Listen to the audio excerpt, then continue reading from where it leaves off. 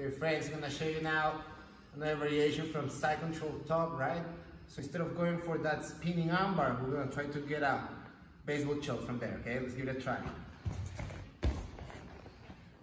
So same work, right? We're out here on side control, but this time, in order to make sure that I'm gonna get a clean choke, I'm gonna pose my thumb right inside the lapel, right inside behind the collar, right? So look at here, right behind his neck, I'm gonna bring my thumb in, rubbing on that collar, and now I can pose my hand on the mat, okay? From there, I'm gonna transfer into neon belly. If my partner doesn't push me up to go to neon belly, I can create the opportunity by bringing my hand that is by the hips, making a grip right on the pants right there next to his hips. Now I'm gonna push his hips onto the mat.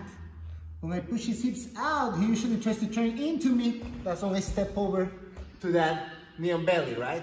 From neon belly, look, with my hand right behind his neck, I'm gonna make a grip on the collar, pull his head up. Not my arm straight, because I can, my partner, there you go, he can work on a razor armbar right there, right? I'm leaving my arm unattended. Never leave your arm straight. So with my arm curled, I'm gonna pull up, and on my hand that is behind the hip, he's gonna slide palm up, right in the collar. Now I have a good baseball grip. Usually my partner here tries to block my arm, there you go, so I can look at my elbows together. So look at my trick here. I'm gonna bring my knee, slicing it over his belly, right over his chest, and I'm gonna bring his hand all the way towards the mat. Look how I'm stapling his arm on the mat by bringing my knee over the shoulder. Now the arm's completely killed.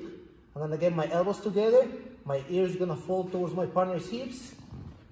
Now I'm gonna step over his head, and right there, I'm gonna just pick up his head and get a clean choke. Let's see again.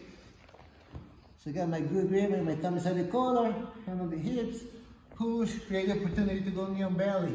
Pick his head up with my biceps curled. Now bring my hand, palm up, make a good grip, my hands as close as they can. And now if my partner has his hand either on my arm or on my knee, I'm gonna slice my knee over the shoulder. So now I kill that arm. And my head's gonna fall right into my partner's hips. That's gonna avoid my partner from inverting. Okay, so my ears gonna fall into his hips and my elbows are gonna go together. That's when I step over his head. And I'm gonna keep this posture with this foot, with my knee off the mat. Just posted with my foot. If I drop my knee on the mat, I'm gonna be out of balance and my partner can roll me over easily. So let's make sure we keep posting out. That way I can just pick his head up to my chest and I'll get a clean choke. Let's give it a try now.